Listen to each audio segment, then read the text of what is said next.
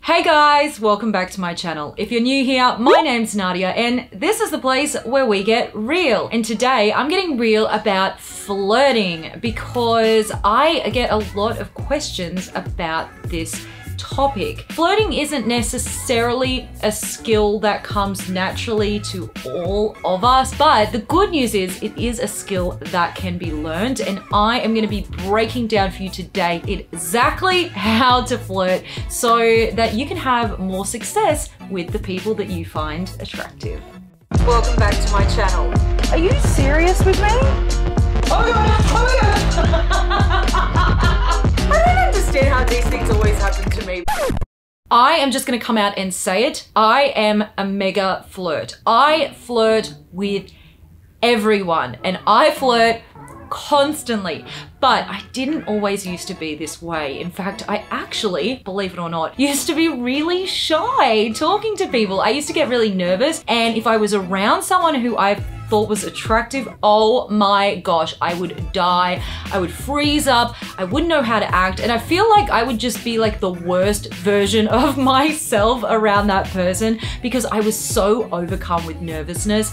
And so I know what that feels like. I know you guys see me, the confident version of me, but trust me, this was not always this way. And one of the things that helped me to boost my confidence, ironically, was learning how to flirt. Because when I knew how to flirt with people, I knew how to be charming and engaging in conversation, and that actually helped me to be more confident in every aspect of my life. And you can be more confident too, and you can also be better at flirting. So I'm going to share with you my top tips on how to do it. These are tips that have actually worked for me. They're really simple and they're really easy for you to start doing as soon as you finish watching this video. So let's get straight into number one.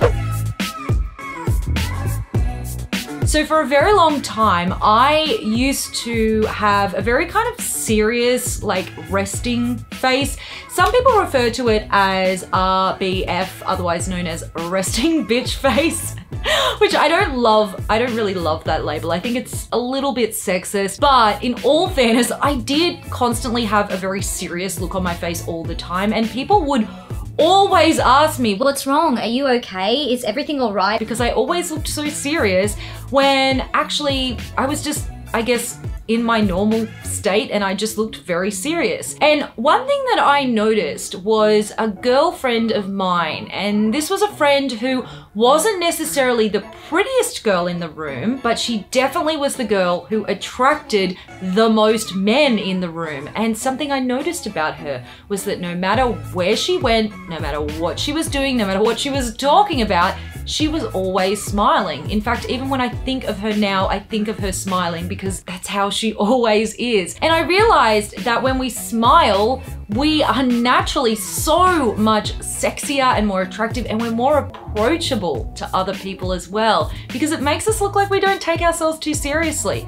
Which is why these days I smile a lot. I'm sure you guys have noticed I smile in these videos when I make them because I want you guys to see that I am actually fairly chill. I mean, I can be chill sometimes. No, I really can actually be very uptight at times.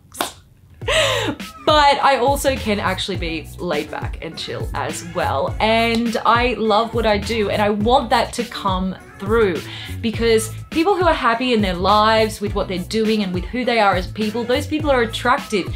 Smiling projects confidence. Even if you're not confident, if you just start smiling, you will look more confident. So, starting today, try to make a conscious effort to smile more, and specifically to smile around the person you're attracted to. Men in particular are terrible for not smiling when they're around a woman they find attractive, because men have been taught that in order to look masculine and strong, you need to look very stern and serious all the time. But for women, it just makes you look as a guy like you're not approachable. Women love guys who are funny and love to laugh and joke and not take themselves too seriously, which is why there's really nothing more attractive than a man who smiles a lot. You don't even need to have really great teeth. Just smile. Just be confident in the smile you have, and you will naturally, instantly be more attractive.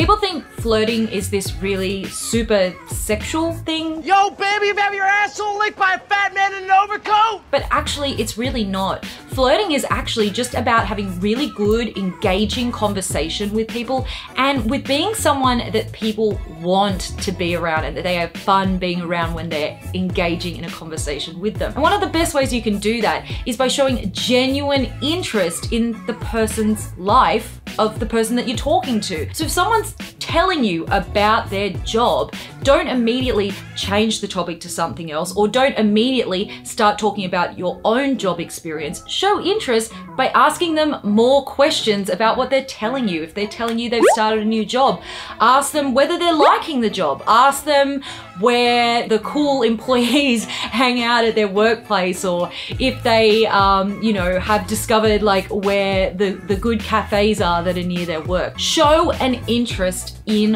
what the person you're talking to is saying, and you will naturally be more charming and you will naturally be more engaging to be around, and that person will want to spend more time with you. Because the reality is, and it sounds terrible, but it's the truth, people like talking about themselves, self included. Love to talk about myself. Hence why I have a YouTube channel. So if you ask someone about themselves and you take an interest in what they have to say, they're gonna feel really happy around you. And that is a really important and very overlooked part of what it means to flirt.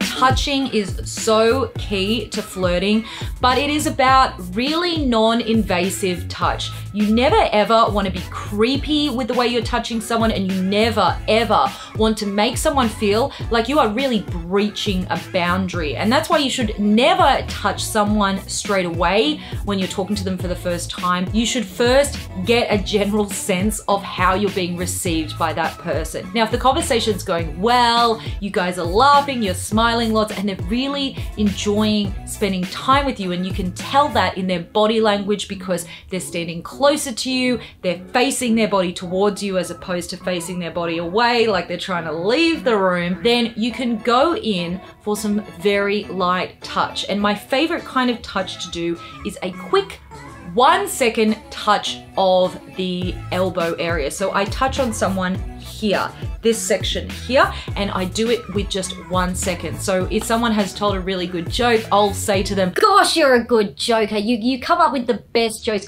You should be a comedian one day. so it's very quick.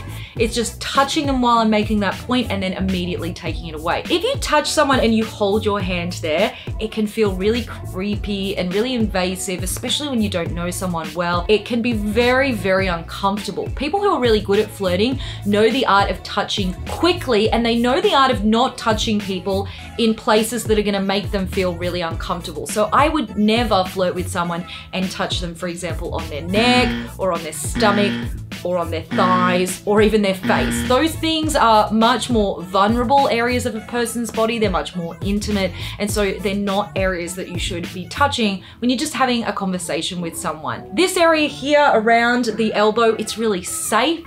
It's not gonna make the majority of people feel uncomfortable, and you can also gauge after you do it if the person still is being receptive and still continuing the conversation with you, that was okay, that they were comfortable. If they abruptly end the conversation, then maybe you want to pull back on the touching. So next time you're making a point when you're saying something or you're laughing at someone's joke, just very quickly and very gently touch them on the elbow, take your hand away. It creates that bond and just creates that more sort of feeling like there is something different happening in your conversation that is a little bit more flirtatious than what would be happening in just any other conversation with someone. My biggest secret to becoming a really good flirt, and the way that I actually became really good at flirting, well, I like to think I'm good at flirting. I think I am. And also really confident in myself, and really just, I feel like now I can really talk to anyone, and I definitely didn't used to be that way, is by using this little secret. And this secret is to flirt with everyone. That means flirting with people that you're actually not attracted to at all, people that you're not trying to kind of start any kind of relationship or even anything sexual with, but just practicing flirting on everyone so you can be good at it. And the great thing about flirting is that flirting is not an overtly sexual thing. Flirting is actually just being charming. It's actually just being someone that's really fun and a bit cheeky and just enjoyable to be around. It's people that we call charismatic and charming. Those tend to be people who are really good at flirting. And so for that reason, you can flirt with anyone and it's not going to be creepy or sexual or weird, because what you're really doing when you're flirting is just being really fun and cheeky and charming. So I started out actually just practicing flirting like with the lady who puts my groceries in a bag at the supermarket. I actually cracked a joke while she was filling my bag about something that I had bought or something that I had seen in the store, and she laughed and I struck up a conversation. I said to her that she had like a really nice hair clip in her hair, and that made her feel really good. So then she started telling me about where she bought the hair clip, and I took an interest. I asked her more questions about it. That's all you need to do to get started. Just break the ice with a fun little comment or a joke, a compliment, and a non-sleazy or creepy compliment, just a really safe compliment, something like, wow, those are really stylish shoes. Or I just love your laugh. You have the most contagious laugh. Or wow, you're really good at doing that thing that you're doing. whether it's packing the groceries or making your coffee. Just giving a safe compliment like that can be a great way to get someone to start talking to you and to practice flirting. Practice smiling while you're talking to them. Practice not taking yourself too seriously. I did this for several months, and I actually started doing it at work because I realized the place that I used to work at when I had my old job, it was a big corporate building and there were over 50 people in that building, and I only knew like 2 of them.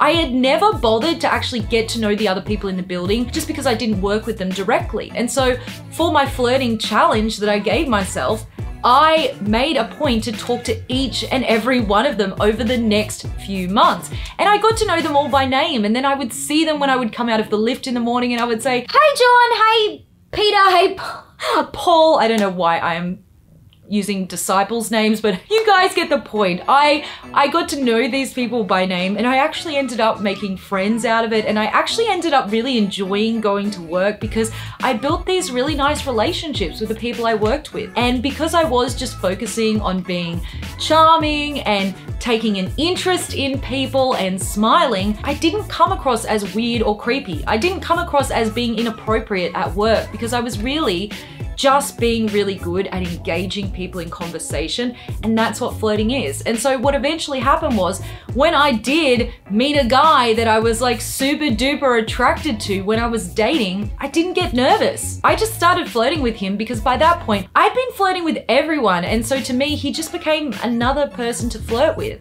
And it really got rid of my nerves. And so I can't recommend this enough as a skill to go and start putting into practice today. Let me know if you consider yourself a good flirter, and if you're gonna take up the flirting challenge and try this and try flirting with everyone after you finish watching this video in the comment section down below.